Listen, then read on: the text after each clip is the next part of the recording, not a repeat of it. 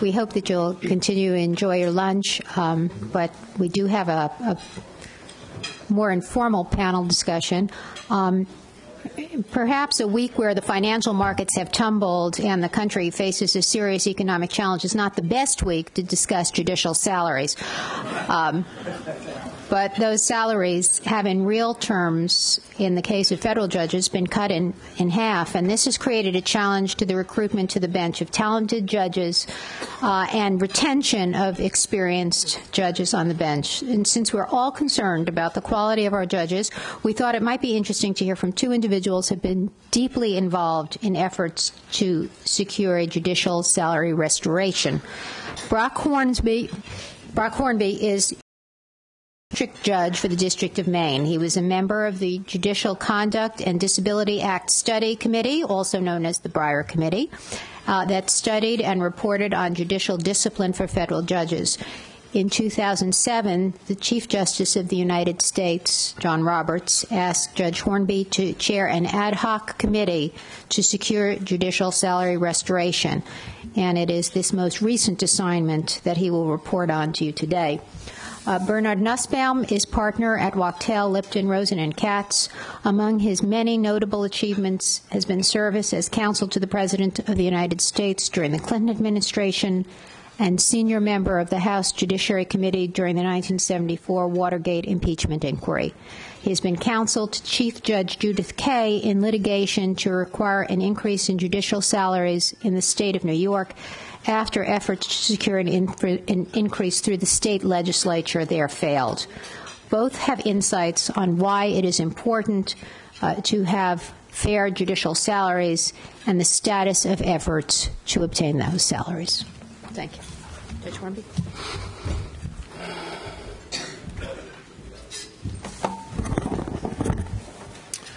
Good afternoon. Pay for judges. I can pretty much guarantee you this is not one of the topics that Governor Palin and Senator Biden are boning up on in preparation for tonight's debate. It's always a difficult topic, and as Meryl has suggested, it's particularly difficult when we're looking at an economic crisis and when people are looking at losing their homes by foreclosure. But I am going to talk about it because even in the best of boom times, Congress has failed to deal with the issue of judicial pay restoration. Here are the numbers. 1969 was the last time that federal judicial pay was set pursuant to a quadrennial commission, and from that date through 2006, when we last did the numbers, the real pay for federal judges declined about 25%, while the average real pay of American workers increased about 19%. The next and only other pay raise was in 1989, when Congress did elevate pay and took away most of judges' ability to have any outside income and promised COLAs for the future. Starting in 1993, judges have been denied COLAs in 6 out of the next 15 years, from 1993 through 2008, so not even COLAs during that time. The COLAs that federal judges do receive are basically diet COLAs. They're less than what the general schedule, the ordinary worker, gets. And alone among all federal employees, including Congress, judges cannot get a COLA unless Congress first explicitly votes for it. Every other employee in Congress itself gets a COLA unless Congress specifically votes against it. So what's been the result? Well, since 1993, most federal workers' pay has increased 61% by the use of COLAs. Inflation has gone up 36%, and federal judges' COLAs have increased only 24%. If we had just received the COLAs that the general schedule got since 1989, federal trial judges would now be earning $218,000, and instead they're earning $169,000. Significantly less than what most of our law clerks make when they leave us after 1 year of clerking. So this conversation is not about keeping pace with lawyers' salaries. It's not about keeping pace with school superintendent salaries.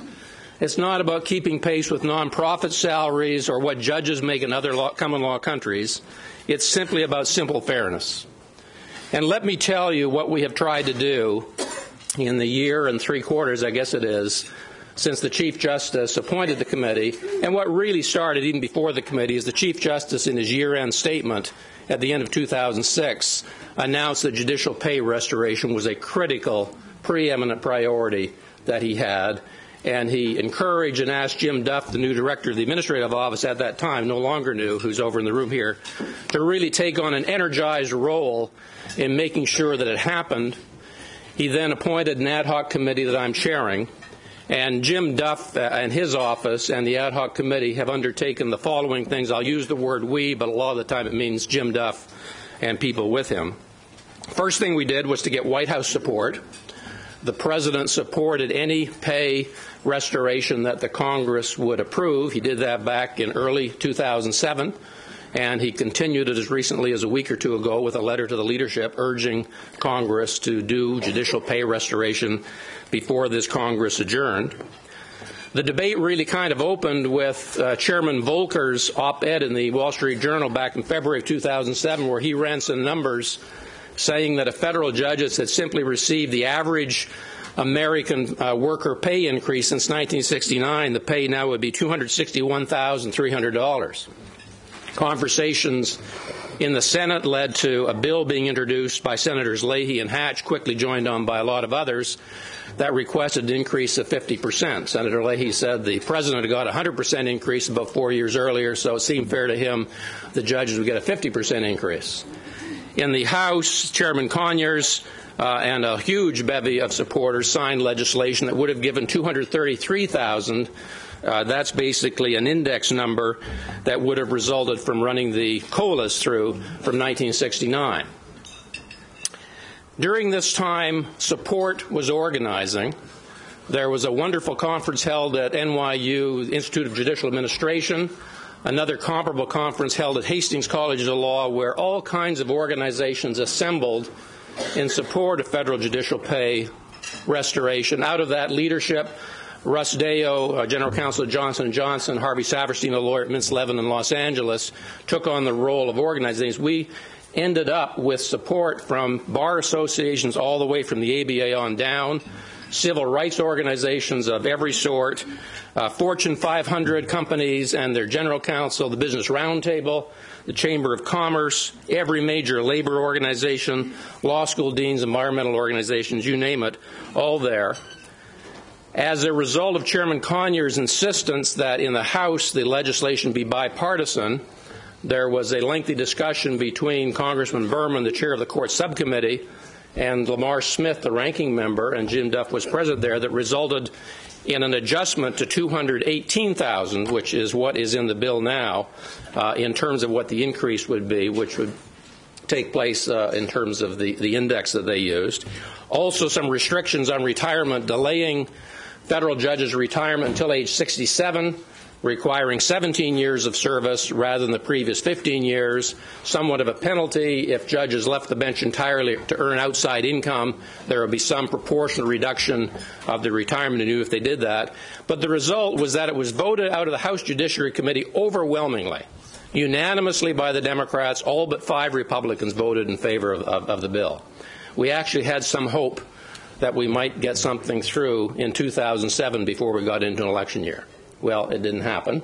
And so in 2008, we were in the Senate Judiciary Committee seeking to get a bill voted out there. Senator Feinstein introduced a friendly amendment of the markup which incorporated what was in the House.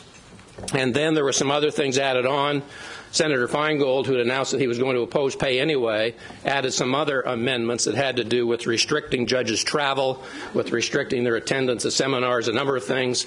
Unfortunately, that was a party line vote and passed barely, but the whole package passed. A number of what would have been Republican supporters voted against it because of the additions that came in from Senator Feingold, not because they opposed pay restoration. We still had a solid vote, not as overwhelming as in the House. That was in the spring of this year. Since then, we've been working hard to try to get it attached to a piece of legislation. We've looked at every possible piece of moving legislation. There were 3 or 4 that seemed more promising than others. We thought we had it in the summer.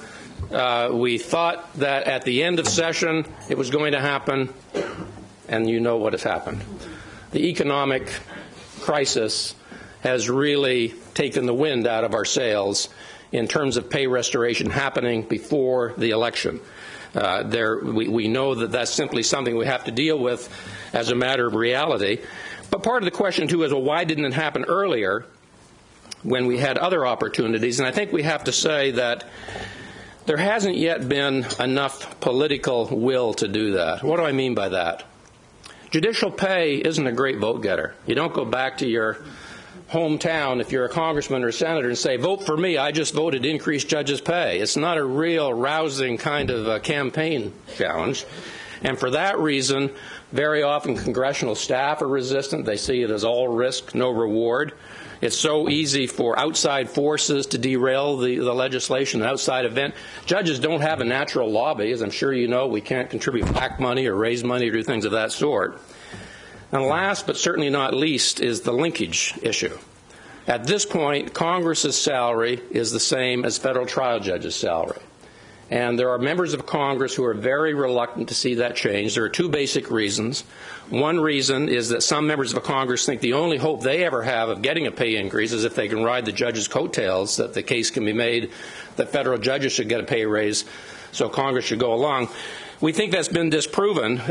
Brookings and AEI did a study. Russell Wheeler, one of the authors, is here in the room, that basically showed historically that's not been the case, that Congress has not succeeded by linkage. If anything, Congress has succeeded better when the judges go ahead and Congress comes along later. But another reason, I think, has to do with the fact that we are a co-equal branch of government, and I think there are many in Congress who feel that it is not appropriate that judges who don't work any harder than they do, who don't have any more expenses than they do, that why should those judges earn any more than Congress? And that's really been a significant problem in terms of the issue that confronts us. So, does it matter to you? You've heard a lot this morning, and I want to talk just about a little bit about that. Federal judges make a lot more than firefighters. They make a lot more than teachers. They're people who are very important to our country and our economy. So why does it matter? Now, let me be blunt. I'm afraid that the health of the independent third branch is in jeopardy. Its diversity, its reputation for independence. You heard the speakers this morning talk about what kind of law they can get in other countries, what kinds of treatment they get from the judiciary. You heard Dr. Greenspan talk about the importance of the Constitution and the rule of law. Let me just tell you some numbers. According to the Chief Justice's figures and his graphs at the end of 2006 in that year-end report, about 65% of federal judges came from the practicing bar during the Eisenhower administration, and about 35% came from public service. Now, 60% come from the public sector, and only 40% come from private practice. I was just looking over the Commission report for Canada that came out in May, where they pay their judges far higher. They're getting 78% of their new judges from private practice for their statistics from 2004 to 2007. It does affect the composition of the judiciary. Let me give you another figure. Since 1990, 130 judges have left the federal bench, 58 of those since 2000, 30 of them since 2005. Let's take that 30. Of that 30, 26 left for other employment. 7 went to jams, 10 went to private practice, 2 became corporate counsel, 3 took higher paying governmental positions, 2 went into higher education, 1 took another federal position at an equal salary, and 1 went into a quasi-governmental institution. Judges are beginning to treat this as a stepping stone. It is no longer a lifetime career. It affects some parts of the country worse than others. The District of New Jersey has lost 7 judges since 2000 to private practice. The Central District of California has lost 6 since 2000, 2 to the California courts that pay better than the federal courts pay, and 4 to jams. The District of Columbia has lost 4 since 2000, 3 of those to private practice. Minority and ethnic group lawyers come up and speak to me and to other judges to say that they have friends who have been vetted for nomination and then withdrawn because of the financial sacrifice that it would represent. We're affecting the pool of applicants in terms of who's available. Think about our bankruptcy courts. Bankruptcy judges make 92% of what a federal Article III judge. They make $155,000 plus some odd dollars.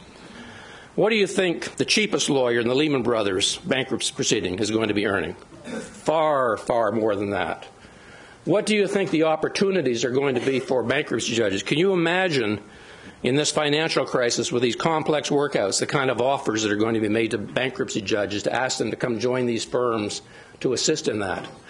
They have kids to put through college, just like you do, and there are going to be huge concerns that we will lose fine judges when that takes place. These are the kind of judges that you want to resolve your patent disputes, these complex intellectual property issues, your securities litigation, your contractual disputes, all these important issues that the speakers have talked about this morning. And so I suggest to you the question is really, as one of the speakers said toward the end, how much risk are we willing to take? Are we willing to risk the exodus that I'm afraid is on the horizon? If we can we once we get over that tipping point? If this is such an important institution, as we've all said today, how much longer will we go? I know we're not going to get pay restoration before this Congress election. At the very least, they could make us like every other government employee and give us an automatic COLA like every other member of the bureaucracy and Congress itself. They could give us the same COLA, at least, as the general schedule gets. We understand there might be a lame duck. If the economy gets better, we'll be back pressing for pay restoration, and we'll be back next year. There's no alternative, but I hope that some of you will take ownership of this issue and realize how important it is. Thank you very much.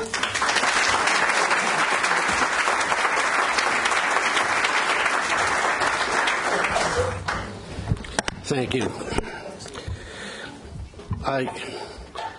I've been asked to come here to speak about judicial salaries and about New York. And Justice Breyer spoke a little last night and made a wonderful talk. Now Judge Hornby spoke and made a wonderful talk. And some of the panelists spoke today about judicial salaries and made wonderful talks. So I guess that makes me feel like Zsa Zsa Gabor's ex-husband.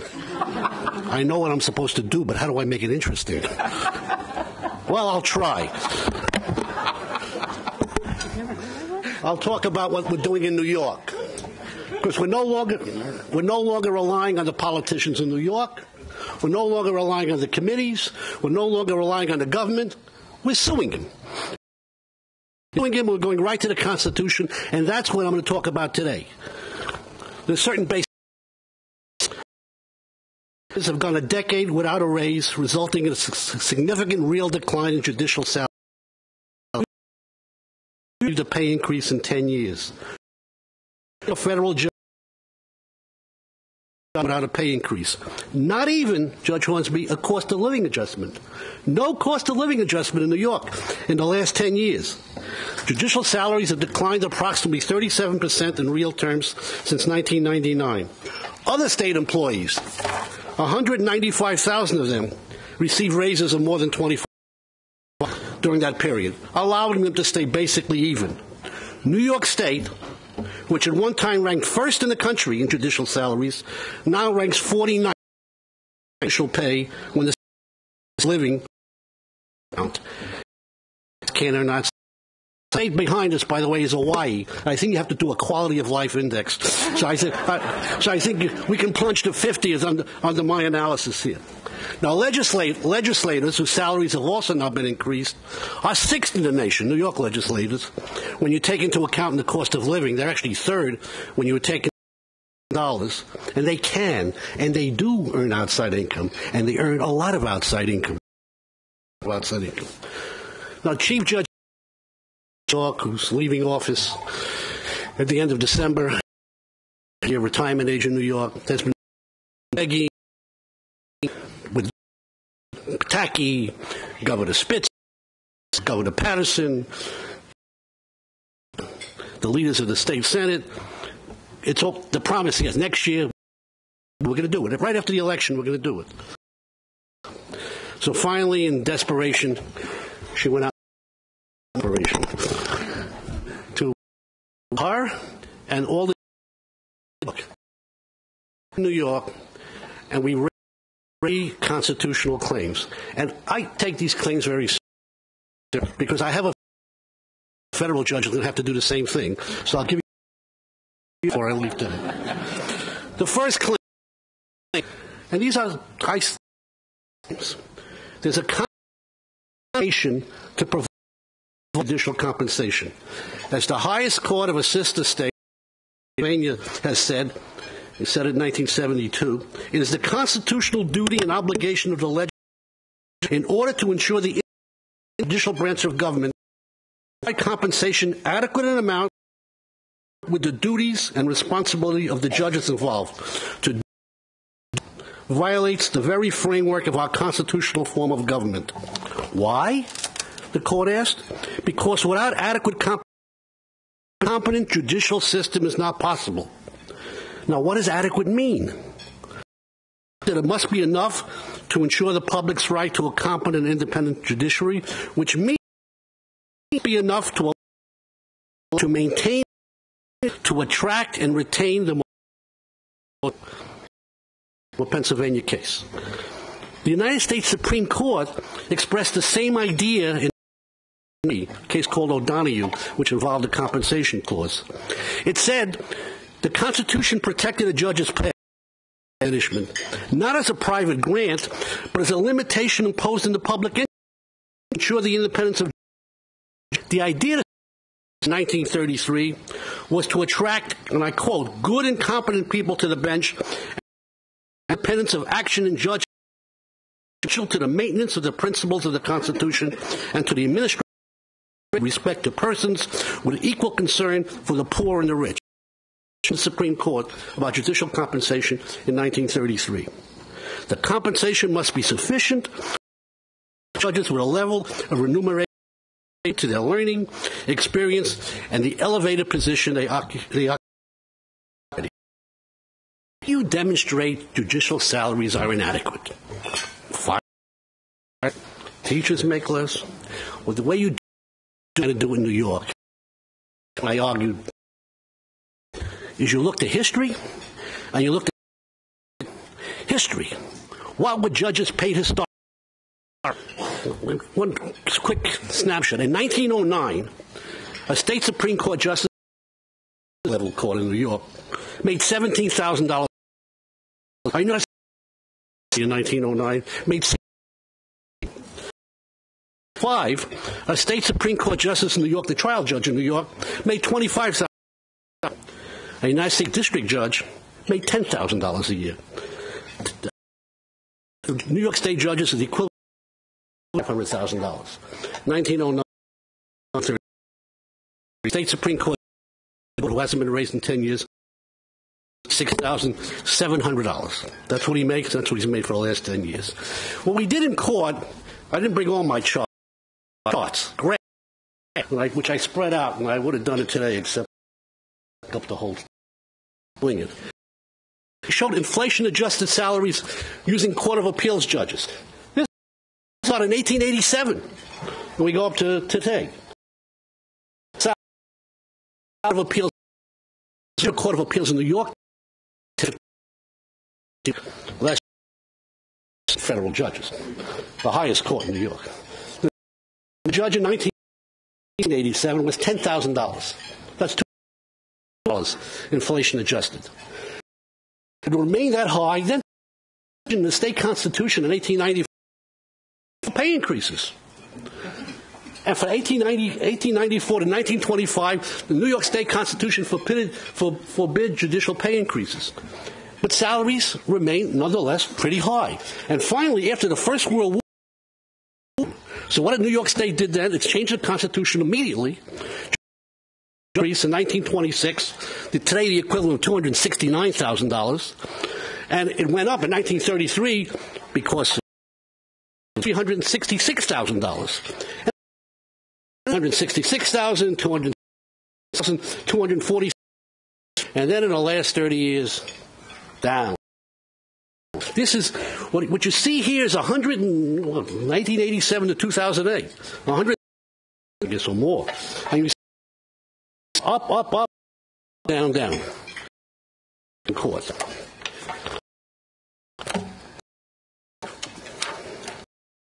That's history. How do you show, argue to the judges comparability? What are judges in other states paid? And I showed New York is 49th out of 50. What are paid? I showed they're paid $1,300. Actually, I was afraid they were going to be raised. My argument so it was more difficult in court. At that point, we helped you out. Right. To attorneys in significant positions in public service. I'll get to private public service, sir. Here, I presented a chart. District attorneys, $190,000. The dean of the Buffalo Law School, $232,000. The dean of CUNY, $1,000. Attorneys in the state controllers, $1,000. It goes on and on. Assessors, $50,000 employed by the state. Virtually any major position in the state makes more than a judge makes. Then, of course,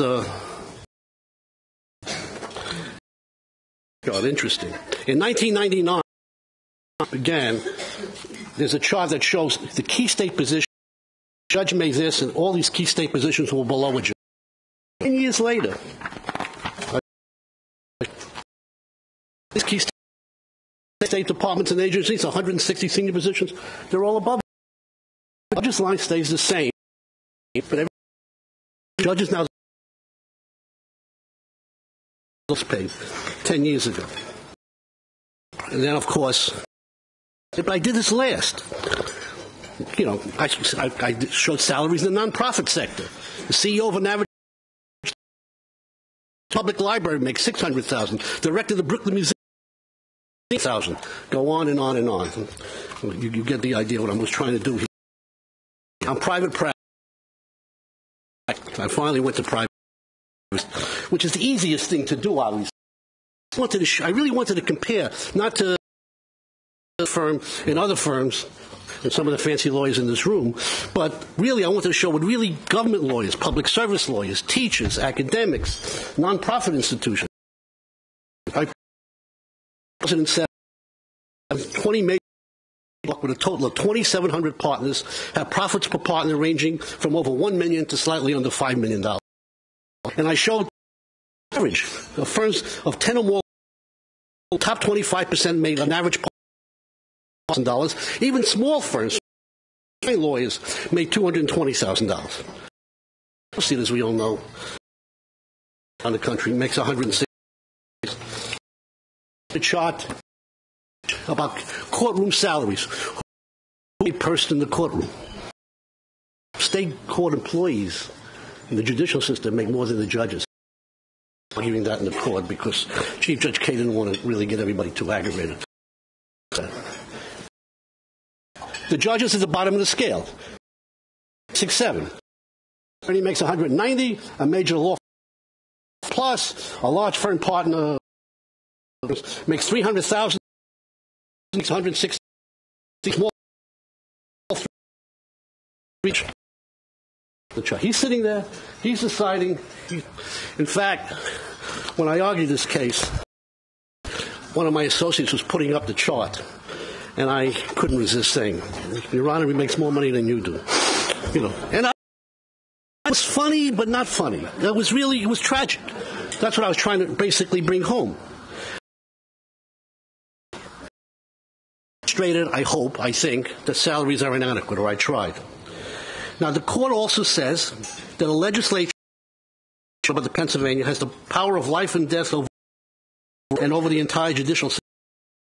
The legislature can be compelled. This is judicial language. This is not what you're talking. The legislature can be compelled by the courts to provide money necessary of our courts. Our entire judicial system could be a legislature mockery of our with its three equal, co-equal, and then branch power and authority to set the salary co-equal form of government must possess to determine and compel payment of those sums of money and necessary to carry out responsibility. Says this inherent power to ensure the proper Judiciary by ordering the executive branch to provide appropriate funds efficient and independent. I'm quoting a Pennsylvania courts, actually, a number of judges. But this principle has been reiterated, but not only in Pennsylvania, but in Illinois, Washington, Colorado, judicial, there's not strictly salary cases, some of them, all examples where the highest courts of those states redress constitutional violations by compelling the state to remit funds to the judiciary. My first argument. There's a constitutional right. Judges have the public has a constitutional right to have judges have adequate salaries. That was my first argument. My second claim, discrimination and the compensation clause. The compensation clause of the New York State Constitution states that a judge's salary should not be diminished during his or her term of office, same as the federal compensation clause. This does not protect against declines from inflation if all are treated equally. Case called Atkins, which Justice Breyer was involved in as a lawyer, but I'll deal with that in a second. But it does prohibit the diminishment of judicial salaries by inflation if judges are treated in a discriminatory manner. We have the compensation clause, and that really bars judges from being treated in a discriminatory manner. That is a teaching of a recent Supreme Court case penned by Justice Breyer, United States v. Hatter. 532 U.S. at 557. Now, what happened in Hatter? Congress imposed a Medicare tax in Hatter on all government employees, judges and everyone else. The court ruled that was attacked. He said you can't diminish the compensation of judges. Justice Breyer ruled for the Supreme Court. The Supreme Court said this is fine. This is non-discriminatory. Compensation clause does not protect judges from non-discriminatory taxes. If everyone's income is reduced, if all are treated equally, judges are not entitled to special treatment. But Congress also imposed a Social Security tax on all government employees, judges and everyone else. But it allowed virtually all federal employees, because of the nature of their retirement plan, which is to get out of paying the tax. They didn't have to pay it. They had a contributory retirement plan. But because of the nature of the judge's retirement plan, which is non-contributory, it did not allow judges to opt out. The Supreme Court, by Justice Breyer, said that you can't do. That violates the compensation clause. Justice Breyer wrote, in our view, the clause does not prohibit Congress from imposing a non-discriminatory tax generally upon judges and other citizens, but it does prohibit taxation that singles out judges for especially unfavorable treatment. Inflation is a tax. But what about the fact that New York has the legislative salaries were also frozen for the last decade, and some commissioners were also frozen. They also had to pay the inflation tax. That makes no difference under Hatter. In Hatter, the government pointed out the law disfavored not only judges, but also the President of the United States, and also certain legislative employees. The court, Justice Breyer, pointed out that the legislative employees could join covered retirement plans and avoid paying the tax. And just like here, legislators can and do earn outside income. And with respect to the president, the court said it did not see why the fact that the president was in the same boat as judges should make a critical difference. Similarly, the fact that certain commissioners' salaries have been frozen should not make a critical difference. Neither the president nor the commissioners have lengthy tenure in offices as do judges.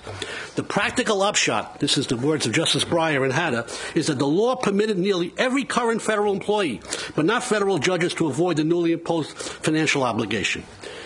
I said to the judge in New York, that's also the upshot here. The legislature has permitted nearly every state employee, all 195,000 of them, but not state judges, to avoid the financial impact of inflation.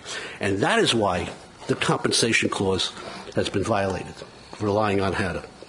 Third claim, last claim, linkage, which Judge Hornby discussed. We claim to link judicial salaries, executive legislature is unconstitutional. As we all know, executive branch officials do not have lifetime jobs. Individuals in those positions have the option and the ability, which they often exercise, to step into a more lucrative world, including former White House counsel.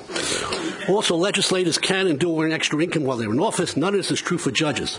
Linkage undermines the co-equal status of judiciary by making judiciary dependent on legislative and executive decisions respecting their own compensation. If the branches are to be co-equal, one should not be dependent on the other. Linkage results in judiciary being tied to the political agenda of other branches. This violates separateness, independence, integrity. Linkage inevitably results in diminishment of judicial compensation and in discrimination against judges. There's no real case law on this. This is almost, in a funny way, the weakest claim. From a case law point of view, I don't think it's a weak claim legally.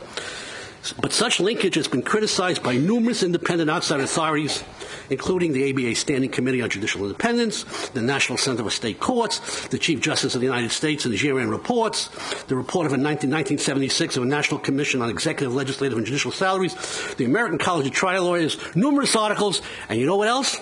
Even in a brief, the United States Court of Claims in 1977, authored by former Supreme Court Justice Arthur Goldberg and Supreme Court Justice-to-be Stephen Breyer, and which stated in that brief, he wrote 1977, in fact, any holding that allowed or encouraged Congress to group judges together with political offices for purposes of determining pay levels would pose a very serious threat to that judicial independence that Article 3 is designed to maintain. See, I'm even quoting briefs in the Court of Claims, but they're written by Supreme Court Justice and the Supreme Court Justice-to-be. I think it's a good quote. What? It's not the law, but hopefully some did. All right. Now, I'm not going to discuss other things that came up. There are all sorts of speech and debate issues, immunity issues, separation of powers issues, which I argued. The speech and debate clause has never been construed to immunize one branch of government to a claim brought by another branch, in this case, the independent judiciary. Separation of powers has never been construed as a bar to a claim by one branch to another branch. I kept saying our case is unique in that sense. I represent the judicial branch, the unified court system of New York, headed by the chief judge. So traditional speech and debate cases and other cases really don't apply. We claim in that context. The best short answer to these speech and debate issues and these immunity issues, which have been raised against me, and I'm arguing, has been a legislature has the power of life or death over all the courts and the entire judicial system, unless the legislature can be compelled by the courts to provide money which is reasonably necessary for the proper functioning and administration of the courts. Our entire judicial system can be wiped out, and the legislature can make a mockery of our form of government with its three co-equal branches, the executive, the legislative, and judicial. To put it bluntly, another way, if judiciary is being starved to death, and that includes the provision for judicial pay, it has the constitutional right and obligation to protect itself, or else our tripartite system of government becomes a sham. All right, where do we stand? 4 judges brought another case before us, a case called Larrabee. The 4 judges, they couldn't wait for the chief judge, obviously. The same judge heard their case. I heard my case a couple of months later. See, Judge Kay didn't want to sue. Believe me, she didn't want to sue. She retained me, and I met with Governor Spitzer. I met with Speaker Silver. I didn't want to sue either, actually. I never thought I would have to. I really never thought I would have to. It was a big story that I was hired. It didn't scare anybody, but it was a big story that I was hired. And I know these people, and I met with them, and I pleaded with them, and I made the same arguments, And I figured they would really do it, But they didn't do it. So finally we sued. Anyway, other judges sued first. The judge in that case, which is the same judge in my case, he only ruled on one issue, linkage, in that case. The other issues weren't really raised, the ones I talked about here. He ruled that linkage is unconstitutional. That's on appeal. That's going to be heard now the week of November 17th in the Intermediate Appellate Court in New York. My case, which I argued, what I tried to do in my case, actually, which the judge didn't do, unfortunately, is I asked for an immediate trial. See, I'm used to Delaware. You heard Judge Holland talk about that. You heard that big case. He talked that multi-billion-dollar case today. My firm was in that case. Unfortunately, it was on the losing side. But we still have an appeal in Delaware, I guess. You can go fast in Delaware. So why can't we go fast in New York? I said, fine, give us a trial in 3 weeks, 4 weeks. In Delaware, in a multi-billion-dollar case, I can get a trial in 4 weeks. Give us a trial. Let me call the speaker to the stand.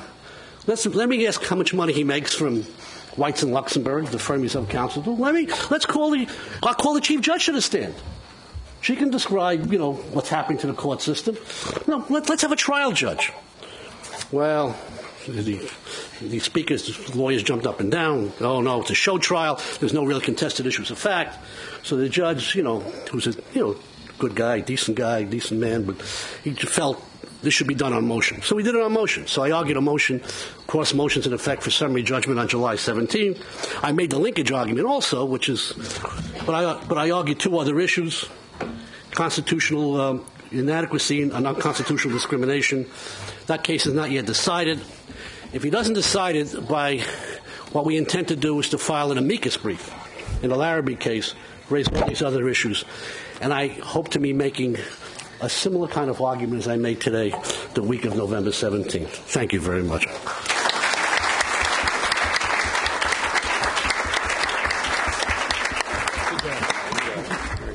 Thank you, Mr. Nussbaum. I'm going to open it up for questions, but I've got the first one. One of the things that is apparent in both of the federal and the state case is how the linkage between judicial and legislative salaries is an impediment to legislative action to raise judicial salary. My question to both of you is, how important is the executive role? And is the fact that in New York there has been a bit of a revolving door in Albany, has that been one of the impediments to obtaining a salary increase through legislative means? What happened in New York, let me just tell you what happened in New York. Every governor supported an increase. But the legislature says we're not going to increase unless you support an increase for us. The governors have said, yes, we'll allow you to increase also, but I want to tie it to campaign finance reform, or I want to tie it to some other issue. So you get involved in the circle. In order for the legislature to be permitted to raise his salary, the governor wants something from them. And in order to get the judges, the legislature insists it be raised. So you get into this circle of argument and things like that. Judicial branch is tied to these other unrelated issues, and nothing happens. It just doesn't go up. They fight with each other, and it doesn't go up. And the judges are being held hostage. That's what's happening in New York. The judges are being held hostage to other considerations. In the federal system, ironically, the executive branch has been delinked. There are scores and scores of executive employees who earn far more than federal judges. The only linkage is between Congress and the judiciary, and that, I think it's fair to say, has been Congress's choice. There really hasn't been an executive policy in terms, at least of the recent past, and the president's support for a pay increase. But the executive branch is delinked. The only linkage is Congress and the judiciary. How important has executive involvement been from an advocacy standpoint? Executive involvement is the executive it's very important, except they don't deliver on their promises. Now, of course, they'll say, yeah, we would have raised judges' salaries, but the legislature also wants an increase, and we don't want to do that politically, and we don't want to do that unless we get something for it. So, yes, executive involvement is important, but the legislature also has to come along, and they keep horse trading with each other, and they keep holding the judges hostage, as I said, and nothing gets done. And that's why we've really reached, and I think my little vigorous remarks, we really reached a constitutional crisis. I think there's a real constitutional crisis here, as great as some of the other crises we faced in our past, and I think the courts have to do something. I think I'm going to try to go to the New York Court of Appeals and try to get them to do it. Now, you say, how can judges, by the way, this normally comes up, how can judges decide this? Well, there's something called the rule of necessity. If everybody's disqualified, the court's still entitled to sit. That's a principle that goes back 500 years to the Chancellor of Oxford. We research, a judge will have to, and plus some judges have ruled against this. There's a judge in New York State, there's another case in the third department in upstate New York who's ruled negative on some of these issues. It's not that the judge can't decide it fairly. You either agree there's a constitutional crisis and a constitutional violation, or you don't. If you agree, you should decide it the way I say you should decide it. If you don't, decide it the other way. But you have an obligation to decide it. To answer Meryl's question, for the federal side, I don't think in this political climate that the executive branch really can have an influential role in persuading the Congress to make a change like this. It might even be counterproductive. So it's been more of a neutral element, I would say, in the recent past. Do federal judges want a lawyer to represent them in this? Bring a kid. Yes. I'm interested in the New York case in the form of relief. Imagine that you will obtain an injunction against some officer or set of officers that will be enforced? Yes. That's what I'm seeking. I'm seeking a mandatory injunction requiring the state to pay. We decided not to sue the controller. We figured it's like get a judgment against the state, in effect, or an injunction against the state. Yeah, I'm seeking that ultimately, and we thought a lot about that, and it does present problems. I'm not suggesting none of this. This is sort of, while I have precedent for the principles I'm arguing, I mean, the relief would be somewhat unprecedented, at least with respect to salaries. Other states, as I said in my talk, have ordered the state to pay monies out of the Treasury for judicial funding and various issues like that. I'm one of them, but so is it against named defendants or against the state in some manner? No, we sued the state, but we also sued the governor and the leaders of the legislature, and we sued each house.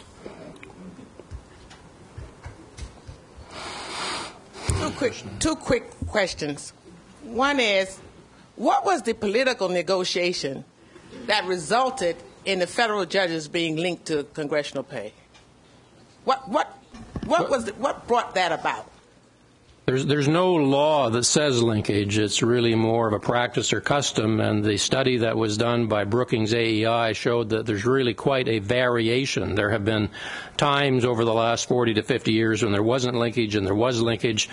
If Russell is here, he can tell us how far back the current linkage goes. I think it goes. Yes, Russell, do you remember how far back it goes? It's in the 1989. The linkage goes back to, as you say, 100 years, but it's uneven. There is a statutory mandate to this commission to link it to. The commission's never met. The Quadrennial Commission. Yeah. I don't know whether you heard what he said, but he was saying that oh, sorry.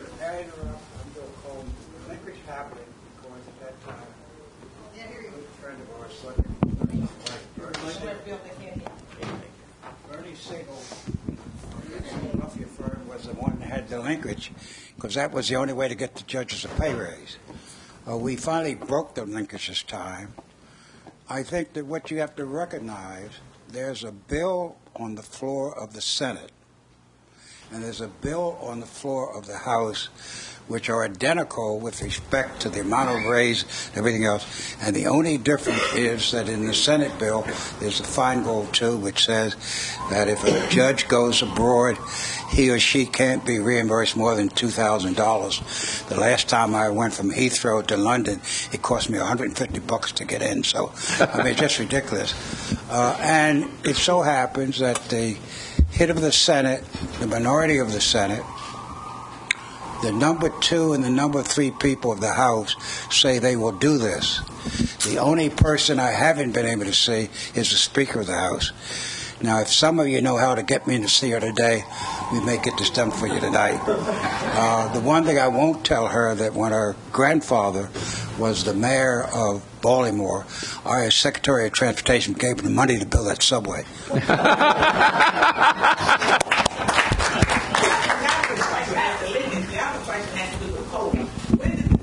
Federal judges lose that issue where Congress was, you cannot get your COLA unless Congress affirmatively decides rather than getting it automatically. It was added initially to an appropriations regulation. I think the fairness of the description would say that it came because of a court case in which everybody got a COLA, and Congress decided to repeal it after it went into effect and discovered that it couldn't repeal the judge's COLA because of the Constitution.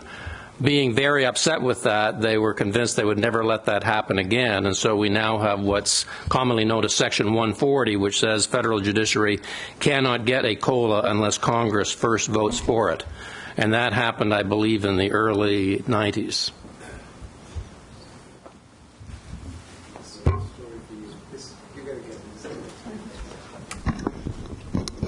From an advocacy perspective, what would you ask the people in this room to do about judicial salaries? What can we all do to help?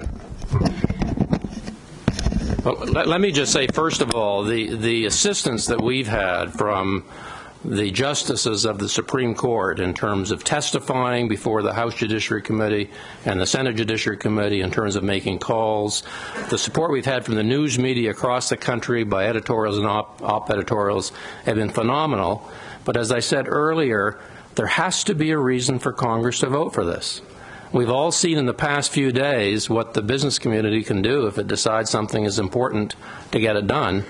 The question is, how important is this? The judges don't have the political clout to do it. It's going to depend upon other members of society who conclude that the judiciary is important to the rule of law, to a sound economy, impartial judging. It's up to you folks. Well, I tell you, the business community in New York has been very supportive of raising judicial salaries for all the reasons you heard at the panels and we. But the legislature is sort of immovable. The press has been supportive. The Times blasted the Speaker. Just immovable. Very interesting what's happening. And that's why I can't, as I said in my talk, I didn't believe I'd ever have to sue. That's why I'm beginning to believe that ultimately the only way we're going to have to get a judicial increase in New York is to get a judgment, however crazy that sounds. We're going to get a judgment one of these days. And I think that may, break the logjam. in effect. That may take the monkey off their back. And it's reached that point. And I don't know if it's reached that point on the federal level, but it may reach that point. Well, thank you all very much. At 2 o'clock are the small group sessions. Thank you. Thanks, Meryl. Good job. Thank you. I think I was a little too hot. No, it was great. Need a little energy at lunch. It was good.